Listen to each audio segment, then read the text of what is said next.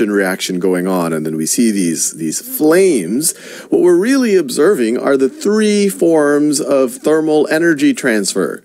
We're observing conduction, convection,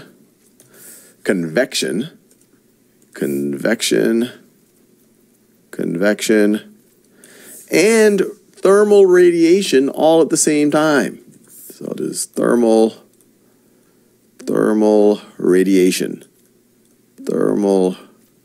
radiation. And I could say thermal conduction, thermal convection, and thermal radiation. The word thermal is just relating to things dealing with temperature. So what is the conduction going on? Well, what we have going on in the fuel for our fire, so down here, the fuel for our fire, we have our classic combustion reaction. And I encourage you to watch the video on that in our chemistry playlist or our chemistry section if you're interested in it. But you're taking carbon molecules and their bonds, and then in the presence of oxygen and some heat, you have a combustion reaction producing carbon dioxide and producing water, and even more energy than you put into it. So it's producing a lot of energy.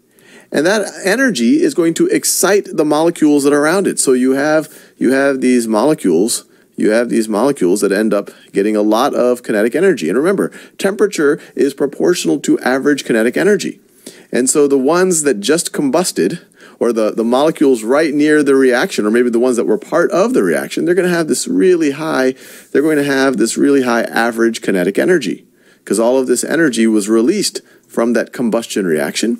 And then they're going to bump into other molecules that might not have quite as high kinetic energy, but then they're going to transfer that kinetic energy through these collisions. And we have a whole video on thermal conduction, but that's what's happening. Things with higher kinetic energy are bumping into things with lower kinetic energy and transferring some of that kinetic energy, and they're transferring some of that momentum. So that is definitely happening when we look at a fire like this, that neighboring molecules are bumping into other molecules and transferring energy. Now, convection, this is around the idea that hot air is less dense. And so if we have a bunch of air particles here, so let's say this is the cool air up here, and it makes sense why cool air is going to be more dense than hot air. Because hot air, these particles have a much higher kinetic energy. And so they're going to bump into each other, and they're going to push each other much further away and get more separation from each other because of that high average kinetic energy. But because the hot area is less dense, this area right over here is less dense than the white area. These might all be the same molecule. I just made them in different colors to show the less dense area and the more dense area. It is going to rise. It is going to rise, or you could even think of it as the more dense area. The more dense area is going to fall around it. Is going to fall around it or try to go under it because it is more dense, and then the less dense area is going to rise. And by doing that, you have the hotter molecules are moving upwards, and then the cold molecules can go down to maybe the source of heat, the source of energy right over here, to get heated up more. So this right over here, so hot air rises. Let me write this. The hot air rises. And one way to think about it makes room for the cooled air to come down and then get heated up again. And that's what's going on in the fire here. You see the combustion reaction. Combustion reaction occurs right over there. Let me do this in a different color. Combustion reaction is occurring in the fuel. The super hot air, it's going to rise. And that's why it looks like these flames are they're moving upwards. They're kind of flickering upwards. And you'll also see, and actually we're going to talk about this in thermal radiation, is that they also change color as they move upwards. But this whole idea of fire moving upwards and the hot air, if you put your hand up here, it's going to be much hotter than if you were to put your hand, say, right here. Even though in theory this is closer to the flame than up here, and that's because the hot air is rising, and it's making room for cold air, or cooler air, I guess I could say, come down here and get heated up again, and then it would rise up again. And so this convection, this idea of the hot air rising or the cold air falling, this is another form of heat transfer. Now, the last form that we're observing when we're looking at fire is thermal radiation. And this is all around the idea that if you have charged particles being accelerated, they're going to release electromagnetic radiation.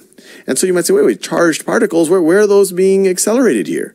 Well, we have these molecules that are constantly being accelerated as they bump into each other. One's going to transfer kinetic energy from, let's say this one bumps into that, it's going to accelerate that in a different direction. And even this one might go in another direction, and acceleration is a change in velocity. So it could be the magnitude of velocity or your direction of velocity. So as they're colliding, you have all of these acceleration of charged particles. So let me write this down. You have acceleration of charged particles, and then that releases electromagnetic radiation. I know what you're thinking. Wait, hold on a second, Sal. Okay, I can buy that we have molecules that are being accelerated, but where are you getting this charged particles business? Well, we have to remember these molecules are made up of atoms, and atoms are made up of charged particles. They're made up of protons and electrons. And so as you accelerate these, and the more that you accelerate these, the more radiation you are going to release. And you might say, wait, okay, you said I'm observing that in fire. Where am I observing radiation? Well, just the very fact that you can see the fire, the light emitted from the fire, that is electromagnetic radiation.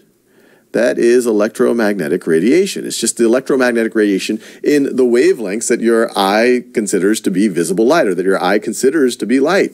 Even the particles up here, that are still quite hot, they are also emitting electromagnetic radiation because they're all bumping into each other, and their electrons and their protons are all getting accelerated in different ways. They're also releasing electromagnetic radiation, but it is at a slower wavelength than your eye is capable of perceiving as light. If you had an infrared camera, you would see the flames being much larger. You would see them go all the way up here.